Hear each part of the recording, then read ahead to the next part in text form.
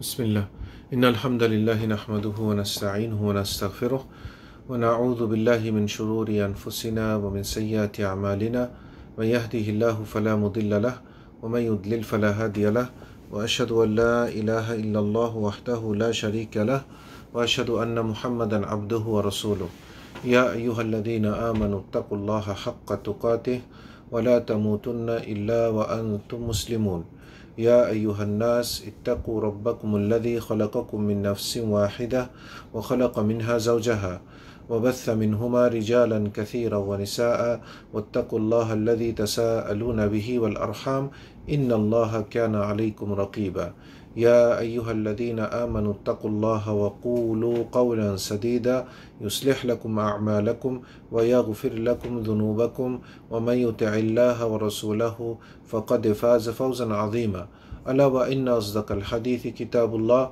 خير الهدي هدي محمد صلى الله عليه وسلم وشر الأمور محدثاتها وكل محدثة بدعة وكل بدعة ضلالة وكل ضلالة في النار.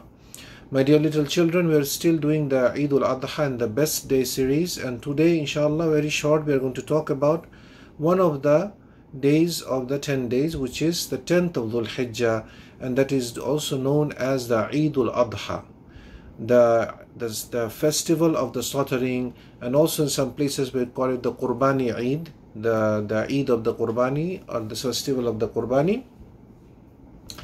The Prophet ﷺ called it Yawmul Hajj al-Akbar, the greatest day of the Hajj, and also he called it Yawmul Nahar, the day of the slaughtering. Anas ibn Malik radiallahu anhu, this is one of the young companion of the Prophet ﷺ, and he is known as the Khadim al-Rasul, the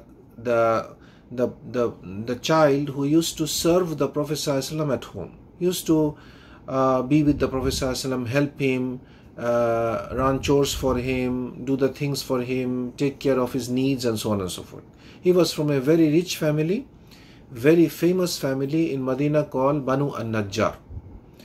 And although he was little and he was like you, he used to play, he used to have fun, but he was also serious about learning the religion. That's why when he saw the Prophet ﷺ doing something, when he heard the Prophet ﷺ saying him something, he would memorize it. And this is something that he mentioned about the Eid. He said, Anas ibn Malik radiallahu anhu, and this hadith is authentic. It's reported by Imam Ahmed in his Musnad, and also other scholars reported it. He said that when the Prophet ﷺ came to Al-Madinah, he found the people in Al-Madinah, meaning the Sahaba, they used to celebrate 2 days. They used to the hadith says yal'abuna fi. They used to, yal'abuna means play, may have amusement, maybe races, maybe fun things. So the Prophet ﷺ asked them, what are these 2 days? They said, O Prophet of Allah, these are the 2 days of al-Jahiliyyah. Jahiliyyah in Arabic, in English it means the pre-Islamic days, meaning before the Prophet ﷺ came. The situation what it was before the Prophet ﷺ came, it is called the days of the Jahiliyyah, or the days of the ignorance, or they also call it pre-Islamic days. So they say these are the days of the Jahiliyyah that we celebrated. We used to have fun. So the Prophet ﷺ told them, Allah has substituted for you with 2 days, 2 better things, Eid al-Fitr and Eid al-Adha. These, as you know, we have talked about in one class, that these are 2 of the major celebrations, the yearly celebration. As for the weekly celebration, just I want to remind you that weekly celebration we have the Friday, Yawmul Jum'ah is a day of Eid, and then we have these 2 main occasions, Eid al-Fitr and Eid al-Adha. This 10th, which we are going to witness very soon, inshallah, coming in 3 or 4 days, on Friday it will be this year. And this is the 1441 years after the migration of the beloved Prophet ﷺ that we are witnessing. This year it will be inshallah ta'ala on Friday, on Yawmul Jumu'ah. So on that day, 2 days of Eid, Friday and Yawmul Nahar, or the Yawmul Adha, or the Qurbani Eid. So as you can see that these days of Eid, we learn from this hadith, from this little child, that he understood that Eid is not for you and me to decide. Eid is decided by Allah subhanahu wa ta'ala. So they taught it to their children, and that's how we know it in our time, what the Prophet ﷺ said.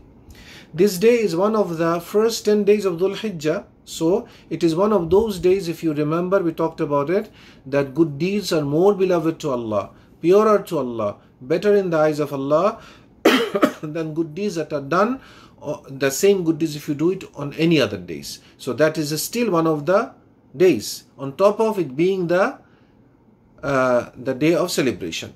Then also this is one of the days of the month of Hajj, because Dhul Hijjah is a month of Hajj, and it is also one of the days of the sacred month, because Dhul Hijjah is one of the sacred months. We have talked about it many times, so I don't want to repeat this. And also we have this very beautiful hadith about the Yawmul Adha. It is reported by Imam Abu Dawud and narrated by Abdullah ibn Qurt radiyallahu anhu. He said that the Prophet ﷺ said, "Inna a'zama al-ayyami 'inda Allahi tabaraka wa ta'ala yawmun nahri thumma yawmul qar." He said that the Prophet ﷺ said the greatest day in the sight of Allah subhanahu wa ta'ala is the day of the sacrifice, yawmun nahr. And then after that, the yawmul qar, the day of the rest. The day of the rest means the 11th of Dhul Hijjah. So now we understand from here the blessings of the next day too. We are going to talk about the 11th, 12th, 13th in a separate class, inshallah ta'ala, very soon. Then Abdullah ibn Qurt radiallahu anhu, he mentions that 5 or 6 camels were brought to the Prophet ﷺ, and this is a miracle. The camels were competing with each other to go to the Prophet ﷺ to see who the Prophet ﷺ will choose to slaughter first. Who the Prophet ﷺ will choose to slaughter first. Many children, when they hear the word slaughter, they sometimes are afraid. They think this is not something good. Yes, slaughtering in general is not good. But whenever Allah subhanahu wa ta'ala tells us to slaughter for the right reason, then this is ibadah. This is worshipping Allah, and this is of course good. And this is of course beautiful. And inshallah we're going to talk about in one of the class, is slaughtering animals during Eid al-Adha a crime, or is it something harsh? We're going to talk about it, because a lot of children ask this question, inshallah ta'ala. So it is not. When Allah subhanahu wa ta'ala tells us to do something, you remember that this is from the most wise. So it cannot be bad, it cannot be harsh, it cannot be rude, it is beautiful. And we have to obey Allah subhanahu wa ta'ala to understand it. Yawmul Hajj al-Akbar or Yawmul Adha is one of the busiest day also for the Hajjis. Who are the Hajjis? The Hajjis are those people, they go to perform Hajj in Makkah. This is the day they wake up in the morning in a place called Muzdalifah. There's a special place called Muzdalifah. You will learn about it later on, inshallah. They wake up in the morning and they do usually 5 important things on this day. First of all, one of the things that they do is they stone the shaitan, stone the devil. There's a place called Mina, and there are 3 pillars there. One of the pillars, they stone the devil, stone the shaitan. Then they go and slaughter their animal for Hajj, not for the Udhiyah, for Hajj. And then they go and shave their head, and then they go to Makkah and they go around the Kaaba, which is called the Tawaf. They go around the Kaaba, the house of Allah, 7 times, and then they go between the 2 mountains, Safa and Marwa, 7 times. So 7 times around the Kaaba and 7 times between the 2 mountains, Safa and Marwa. And these are the 5 very important things that are done on this day, which is this great day of Yawmul Hajj al-Akbar. As for us who are not Hajji, what do we do? Of course, you know that there are so many things to be done on the day of Eid, especially. We're going to talk about it in another small class. But in short, we pray, of course, the Eid prayer, then we slaughter the animal. We're going to talk about it separately, as I mentioned. And one of the greatest thing that we do on this day of Eid, there is 3 types of takbeer on this day.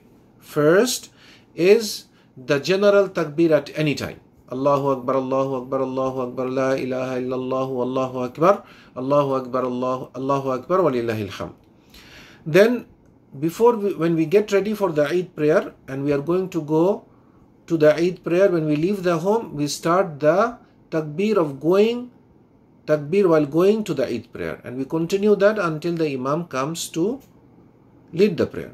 And then the third special takbeer on this day, if you remember, when we talked about the takbeers of the Eid, the class we have separately, that on this day, after every obligatory prayer, you are also supposed to make takbeer. Fajr, Dhuhr, Asr, Maghrib, Isha. All of these prayers, inshallah ta'ala.